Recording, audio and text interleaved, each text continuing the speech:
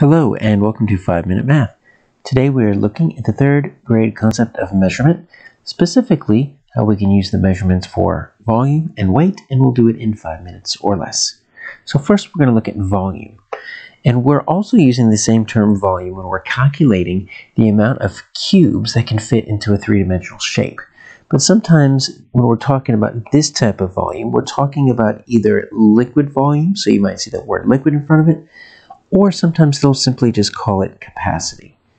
They all kind of refer to how much liquid you can put inside a container. Just like the other type of volume is how many cubes you can put inside of a three-dimensional shape. So we've got two units of measurement here. So first let's deal with customary measurement, which we see in the United States. So customary measurement, the largest unit of volume that we're going to deal with is a gallon. So we've got 1 gallon, and typically when we go to the store and we get milk, it comes, the big ones at least, come in gallon jugs. So if you're used to getting milk from the store or seeing this in your refrigerator, you can easily visualize what a gallon is. Now inside that, each gallon is made up of 4 quarts. So this 1 gallon is made up of 4 quarts. So if you could take this into 4 sections and think of it like almost 4 quarters to a dollar, quart just means 1 out of 4. So think of it like that.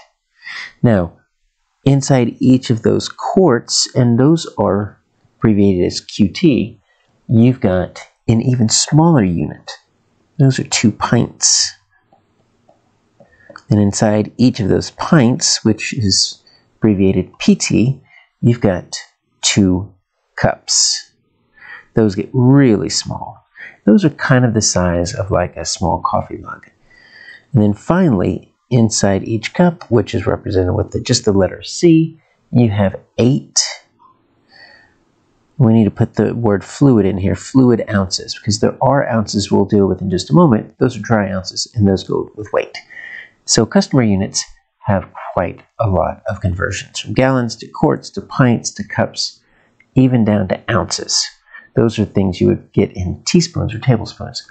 Now we have the metric system. And the metric system is also in the United States, but it's also highly used in other countries around the world. And you've got one major unit that we're dealing with, and this is a liter. And sometimes it's just abbreviated with a capital L. These are each 1 liter.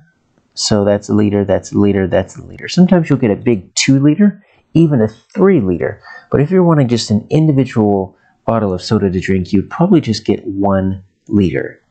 And then when we deal with the metric system, everything is based on tens. And so probably the only conversion that we might use would be milliliters. So that's a little m, big L. 1,000 of those go into 1 liter. And those are kind of about the size of your fluid ounces. When you're dealing with milliliters, it's very, very small amounts. Now let's take a look at weight. So when we're looking at the customary units for weight, we're only going to be dealing with 3 different units. We're going to be dealing with tons, pounds, and then ounces. The metric system has units for mass, but that's slightly different than weight. So 1 ton is about the size of a small car. That's how much it weighs. Now, we're not talking about your dad's huge pickup truck. A small car weighs about 1 ton, and that is equal to 2,000 pounds. Now, the strange thing about pounds is it is abbreviated LBS, but if we spell it out, it's POUNDS. So the abbreviation doesn't really look anything like the word, but a pound is an LB, or LBS for pounds. So what is 1 pound? Well, 1 pound, or 1 LB, that's equal to about a loaf of bread you would get at the store. It doesn't weigh much, but you can at least feel it in your hand. And that 1 pound, that is 16 ounces. And that's why previously we had to talk about fluid ounces for volume. These are dry ounces. So that's weight. And those 16 ounces, well, 1 ounce is OZ, is about a slice of bread. So it doesn't weigh very much at all. So you've got ounces, pounds, and a ton.